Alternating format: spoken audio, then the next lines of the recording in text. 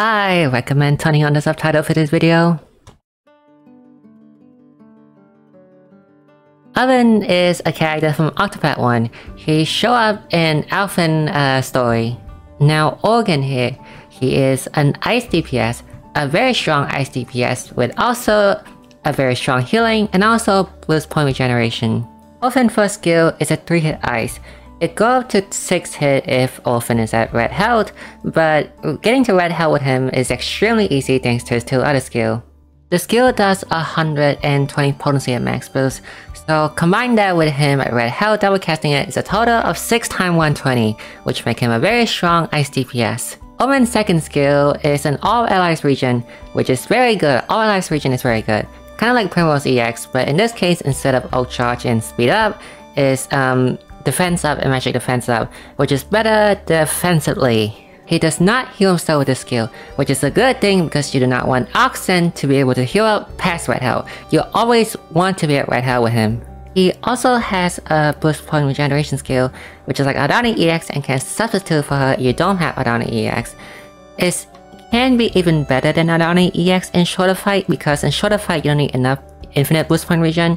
For longer fight you do though, but for shorter fight you can use Ogen and his boost point regen skill and also his other utility instead of using Adani EX.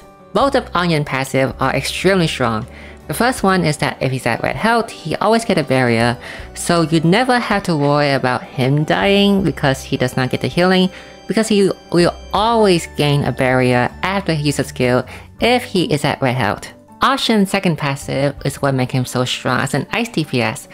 It's passive 30% magic up and ice damage up.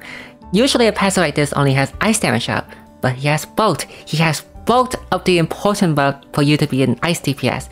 Therefore, he is a very strong one. And for his ultimate, Ogen heal everyone for 99999 HP and also give everyone a 1 to 10% buff depending on your ult level. The buff is nice. It's best to combine it with other character like Primrose EX so you can extend the buff more, but it's not a mandatory must-have, so you can A1 him for the extra ice DPS and then ult 10 the ultimate. Oxygen is a very strong character that can do many stuff and be good at it unlike some other character. And he is good at ice, healing, and also boost point regen, so also replace Adani EX so you don't have her. However, there is a few weakness. Mainly is that Oxymoron cannot be healed off his red health, and there's 2 ways for him to be hindered by this. One is that Oxytoxin can be hindered by other healer because they will heal him off red health. So if you use him as a nice DPS, you cannot use him with other healer. And second is that if you switch into the back row, he will also gain the natural HP regen, so that's also hindered a bit. If you put him in the back for too long, he will heal back to yellow health, which is not a good thing.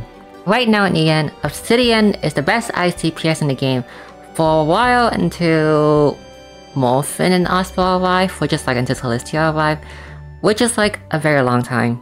He's also a good healer too, you're lacking healer, and also good utility with the whole boost point regen thing. In JP, Oblivion is the 3rd best ice DPS in the game. There's Oswald, of course, which is better than him, and there's Morphin, who got a good 6-star upgrade, so now his ice DPS is on par with him. Now, let's compare Objection to Cyrus. Now, this is not really a fair comparison, but then again, we never have a good ice DPS, so therefore we don't really have anyone else good to compare to besides Cyrus, so both of them has around the same magic, but other than that, everything else, Operation does it better. His 3-hit ice is a bit lower in potency, but it can double cast if he's at red health, and also his passive also gives 30% magic up, compared to Cyrus's only giving 20% magic up. Oh, and also I forgot to mention this, but off-screen can also do X DPS in a way, but like it's only a 1-hit. It's like a 1-hit that gets stronger, yet red health, kind of like Alphen. But he has a low base attack, so in addition to doing healing and boost point regen, ice damage, he can also do X damage, but it's recommended you don't do it with him.